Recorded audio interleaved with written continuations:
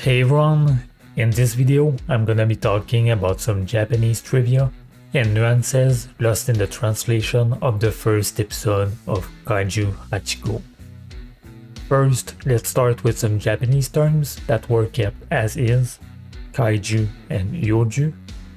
Some might be already familiar with Kaiju, since it's something that was popularized a lot since the very first Godzilla movie in 1954. And has now become a term used even in the West to talk about the type of movies with giant monsters. The word is written literally with strange, suspicious, and animal, beast. The other one, Yoju, is unique to this series and uses the same last character as in kaiju or animal beast, but starts with yo that can mean remainder or leftover. Now let's start in chronological order of the episode. In the quick restaurant transition, there's a frame on the wall with a Yoji Jukugo, a 4-character compound, written on it from right to left, Shoumon Rai Fuku, an expression that can be translated to good fortune and happiness will come to the home of those who smile. It's written with laugh, gate, come, and fortune, and the origin of the expression comes from a New Year's celebration game, Fukuwarai. It's similar to the game Pin the Tail on the Donkey in the West. It's a game where you are blindfolded, but instead of a tail on a donkey, you need to pin some face parts on a blank face. And it often ends up in strange faces that makes people around laugh. The gate kanji can be linked to a home and to a family, and the style of the face used is often of a otafuku, literally a lot of good fortune, a very common mask that goes back a long time ago in Japanese culture. So we get a laughing family brings good fortune.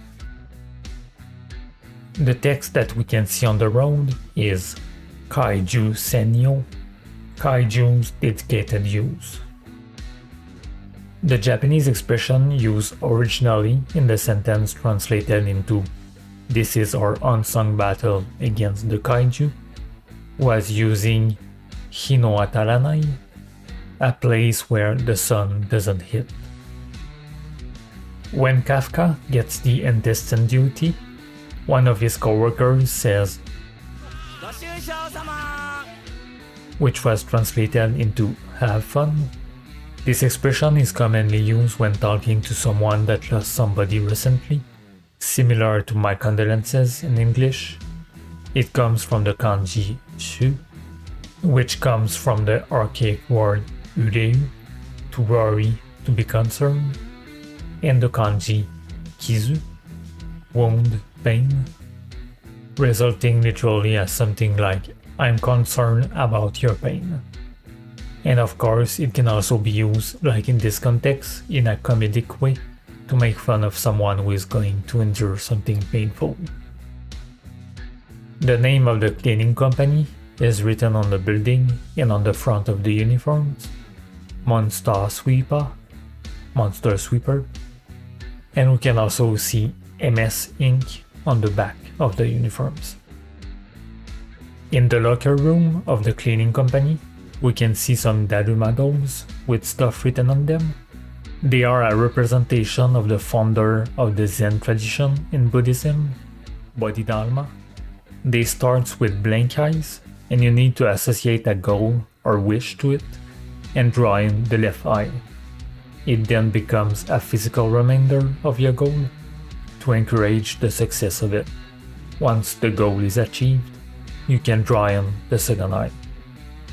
The first big one on the left has on it Kaiju Juttai Dai Seiso, then Kaiju being cleanup, and Ore no Michi, my path, my journey.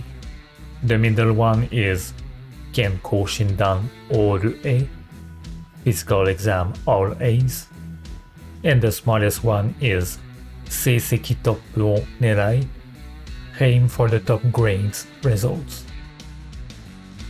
It comes down to exactly the same thing in both languages, but I thought that I could mention it just in case someone heard the number mismatch when Ichikawa talks about the age limit for the defense force.